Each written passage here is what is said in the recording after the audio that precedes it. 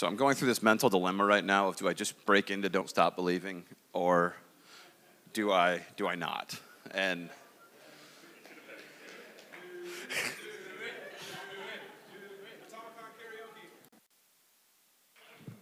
don't tease like that. So, all right, so Bethany and I go way back. We met last week. But we were at Velocity, and I said hi, and I saw she was speaking here, which is awesome.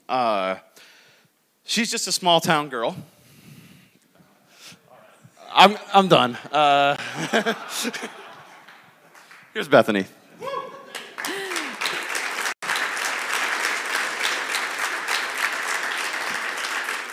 All right, good morning. Hi, y'all. How is everyone? All right. All right, 7 years ago in New York City, a startup was born.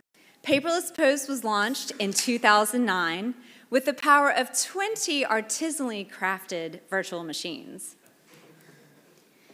In these dark early days, there was no dedicated ops team, and no server came to fruition without the power of our helpful friends at our managed hosting provider.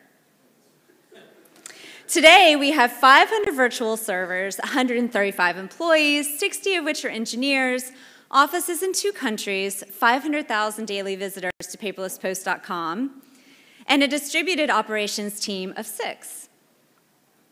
Our entire server infrastructure is now captured in code, with parts of our infrastructure now fully orchestrated using Terraform. We're closer than ever to our long-standing dream of immutable infrastructure. This is the story of Paperless Post's journey from zero to infrastructure as code. In 2011, 2 ops engineers, including me, were hired to try to take this sad uptime and try to turn it around. We enthusiastically set out to eliminate all hand-configured services. At this point, our stack was pretty simple: Ruby on Rails, Postgres, Redis, Memcache, Nagios, and Munin, some hopes and dreams. And building on some work started for us by contractors, we set out to create a chef cookbook for every service in our infrastructure. Because this was the early days of Chef, and there were few tools and workflows for collaboration, we rolled our own, taking inspiration from John Liv's knife spork tool. Using Git, Jenkins, and our own command line tools that we called dev tools, we took advantage of Chef's cookbook versioning to upload and pen specific cookbook versions to environments. One of the biggest wins for getting all of our infrastructure into Chef was the ability to now require code review for any Chef change. Then, using Chef's knife command line tool to integrate with our private vSphere cloud, we were able to use simple, concise commands like this to create the servers that defined our infrastructure. We now had the first foundational layer in our journey towards infrastructure as code. Our mission of having no more hand-configured services was accomplished, but we still dreaded being on call because our site was constantly going down in the middle of the night because of things out of our control. One day, a data center engineer at our managed hosting provider tripped over a cable in the data center and caused a production outage. That is a true story. So after much deliberation and research, we crunched some numbers, brokered sales, and landed ourselves a new managed hosting provider. So in the absence of any existing tools to orchestrate this migration, we created our own, building upon our existing Chef infrastructure. We updated our DevTools command line interface to integrate with Chef and vSphere APIs. ppchef create node clones a node from template, bootstraps it using Chef. Chef takes it from there, registering the node in DNS, joining it to LDAP, and configuring monitoring. And ppchef cleanup node removes it from vSphere, Chef, DNS, LDAP, and monitoring. We brought up over 200 servers in our new managed hosting provider's vSphere-backed private cloud using ppchef create node, either by running the individual command or by wrapping it in shell scripts. The migration was complete 1 week before Hurricane Sandy, after which our old helpful hosting provider lost power and backup generators and was completely offline for 5 days. We celebrated our migration accordingly. Life was pretty good. We can now create and delete nodes at will and had good visibility into everything thanks to Sensu, Graphite, and some built-in house tools that integrated the Sensu Alert, Chef data, and Graphite metrics. With the migration behind us, we were now able to add a new layer to our infrastructure as code pyramid. A simple Jenkins job spins up a vSphere VM into a given role in our QA environment, and it's not the most sophisticated test, but it was at least a start. Fast forward a year, Paperless went on a hiring spree, bringing in herds of developers, data scientists, front-end gurus, all to help with international expansion and new products. Our Rails monolith was getting friends, lots and lots of friends. PP Chef Create Node was not scaling. And developers now had needs for different operating systems and languages. The time had come to end our two-party system. Containers were a promising solution, but how could we introduce the concept into our familiar and deeply ingrained DevTools workflow? For example, all existing applications of Paperless Post, including Chef, are deployed in this manner: PP application deploy environment branch. DevTools get tags to the branch locally, pushes the branch to GitHub, and sends the deploy request to deploy party, our front web end for deployment workflow. In addition to coordinating between DevTools and Jenkins, deploy party also displays information about branches, deploys, and builds for each application and environment. Our first implementation of containers, we chose Docker and worked it into our familiar DevTools deploy party Jenkins workflow. Each service has its own Docker file in the root of the application's GitHub repository. And when an application developer is ready to deploy her code to a given environment, she commits the code to her branch, and on her local machine, she invokes DevTools with this command. DevTools checks out her local branch, tags it, and pushes the tag back to GitHub.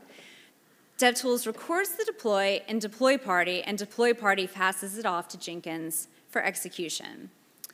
On Jenkins, the deploy script runs DevTools again with a local flag, which checks out the tag, builds the Docker image, and tags it with the Git tag, and pushes the image to a remote repository. Then DevTools queries the Chef API to determine the list of nodes to deploy to, and then using SSH, pulls the new container image onto each node and restarts the container via its systemd script. We run the Docker daemon on our base CentOS image on a single VM in vSphere or instance of EC2. Each instance of the Docker service runs 3 containers: an application container, a log spout container, and 1 Docker garbage collection container to clean up and remove unused images. So each container, rather than being scheduled by a clustering service like Kubernetes, is simply wrapped in a systemd script. The revision to pull is provided to the systemd script using a small Go app called current tag, which integrates with the deploy party to serve as a local registry for tags. This unsophisticated implementation works for us for a few reasons. So it allowed us to use our existing deploy workflow to create new nodes using PP Chef Create Node, but now we could build up Dockerized applications. It allowed our developers to use their familiar Git workflow to deploy and run their code on containers. And it gave our developers the power to choose the right language and operating system for the job at hand, while buying the ops team time to figure out the important details of what giving the developers the full keys to the castle would entail. So for installing and configuring Docker on the server side, we wrote a Chef definition called Docker application. The Docker application definition handles several things. It installs the Docker service and starts it, configures and manages log spout, which captures all logging output from Docker's running containers. It installs and configures FileBeat, which ships those Docker logs exposed by log spout to our Elasticsearch, Logstash, and Kibana stack. It creates systemd scripts to start each of the containers, and then it sets up Nginx port mapping and certificates for HTTPS. It also configures 2 basic Sensu checks. One is the container running, and is the service returning a 200 response on the /health API endpoint. The Docker application can be used in two ways. First, in any cookbook, like here in our Cabana cookbook, or in a chef role called Simple Docker App that takes one attribute, the application name, and wraps the Docker application definition. In January of this year, our first Docker-based service shipped to production. Yay! And we successfully added another level to our infrastructure as code pyramid.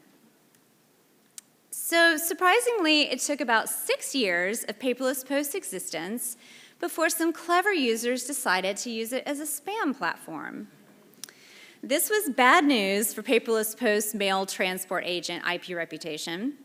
So what do you do when you have a sudden and urgent need to apply complicated logic to determine if your senders are legit or not?